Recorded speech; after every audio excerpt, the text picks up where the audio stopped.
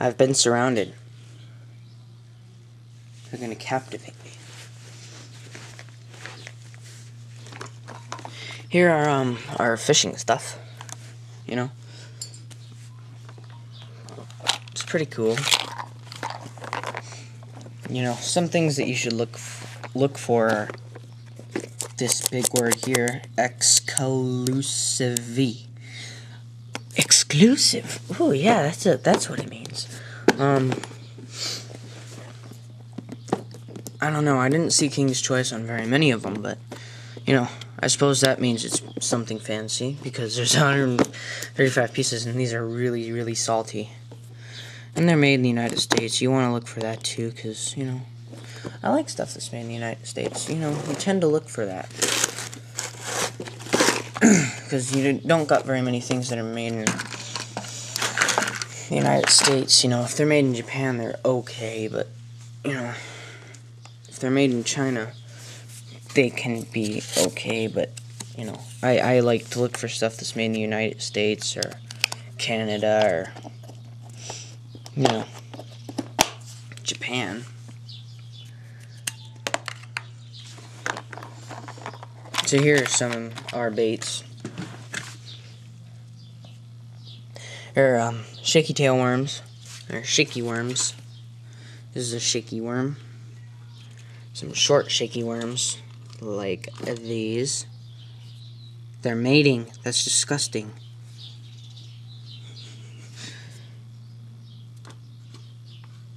Oh, look. They had a baby.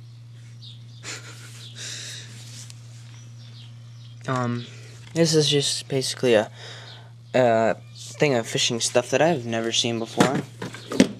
Well, I'm sure I have, but not recognized it because my perception of colors has changed really a lot since I was a little short person.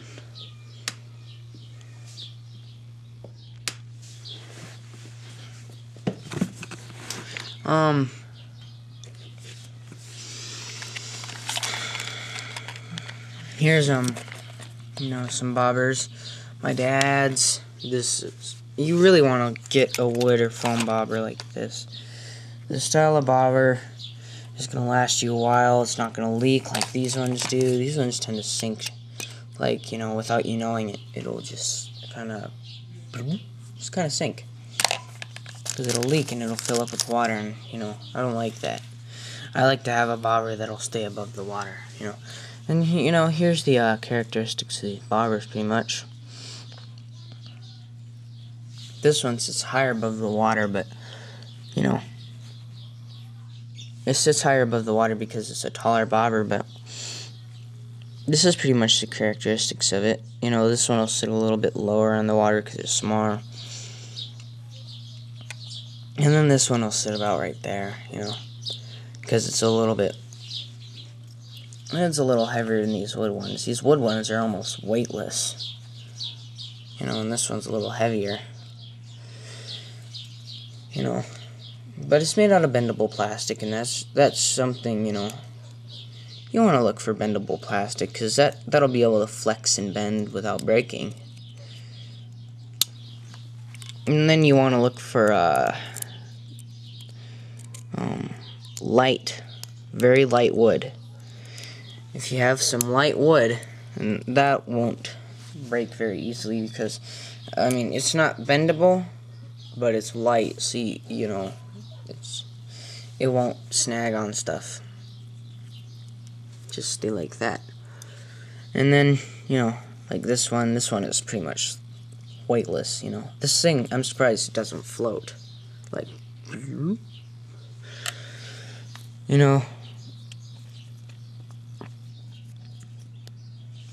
I guess these are, you know, you want to look for wood bobbers, basically.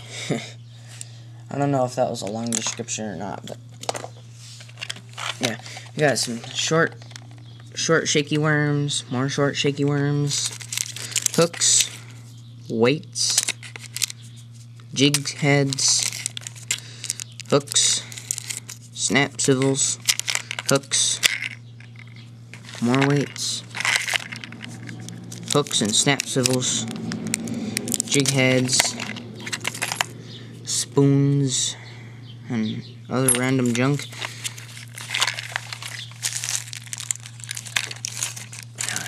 Soldering wire.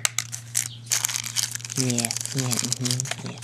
And in here we have my baits, basically tube jigs, buzz baits, you know, that I can put tube jigs on. Saltwater fishing, weights, various hooks of various sizes, jig heads, some other jig heads, shaky worms. You know, I have a few of those, and then just random junk down here in my bobbers. Or down here, but I really should put them up there. But yeah, my dad's is pretty much the same, only he has a bunch of Rapalas. He has Rapala Magnums, Rapala Originals, cheap jigs, and hula poppers, you know. That's right, you know, I have a lot of stuff like that too, but I keep it in a different little box, especially for that. Here are my dad's lines. You know, he's got 6-pound test, really thin line. I thought it was 4-pound. He's got 4-pound test, and I thought this was 2, but it's really skinny too, so you can't really blame me. Then this is 4-pound test. I knew this was 4-pound test because of how flimsy it was. And then this is 10-pound test, and that's 10-pound test. You can tell because it's a little thicker, and it's just, you know, overall a little bit of a beefier line. You know, if you pay attention to it. Some random shaky worms and stuff. Trout dip. It's corn. Sponge bobbers. Deformed sponge bobbers. They melted. Itty bitty teensy little deals there. That's a dime. That's my finger. See how those are really small. It's like crappie and bluegill. Exclusive, you know, you like exclusive, you know. You better like exclusive anyway. Some random trout fishing lures, you know, some little bitty tube jigs. I don't know what they call these. I really don't know. All I know is that they work. That's good enough for me. This really long snap swivel. Here's the snap. Then way at the end of this 1.5 long string is a swivel. We got this double dipped kit, 135 pieces. That's a lot of pieces. Some of them are gone though, because, you know, you can imagine I have gotten my hands on this, so of course there's going to be stuff that's gone already. But here's one, you know, they're just about every single color except for plain white. This is the closest to plain, or this is another one. This is a Gizit. This is closest to plain white, and you know, they're really salty. Cow could use this for like a week or two, you know, because those are really super salty. Just King's Choice, 135 pieces, double dipped. Just, you know, to give you all the colors, I'm just gonna name them off.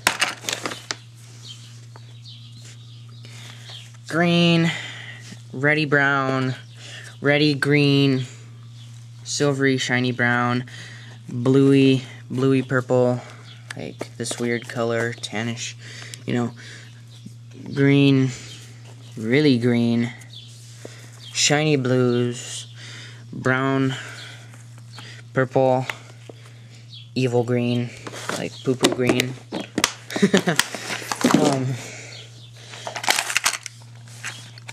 Here's a bunch of shaky worms, green, brown where the green should be, blue, brown, rainy brown, assorted things.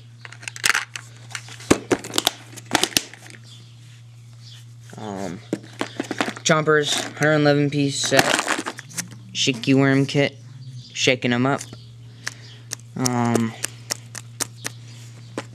It's got a set of shaky heads, that's what those are. these are shaky heads, so yeah. I guess that's, what I can fit into one video.